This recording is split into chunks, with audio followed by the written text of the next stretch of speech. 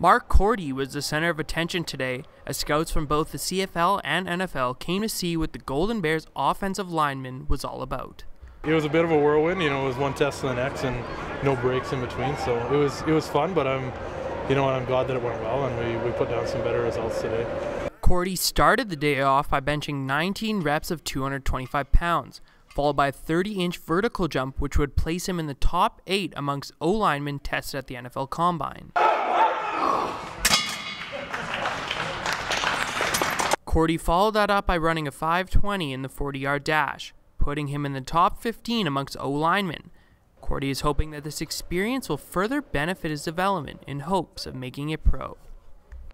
I hope it goes a long way. We were just talking today, comparing some numbers with how things went at the CFL and NFL Combine, and I think I posted some good times and some good numbers, so hopefully it turns into something nice.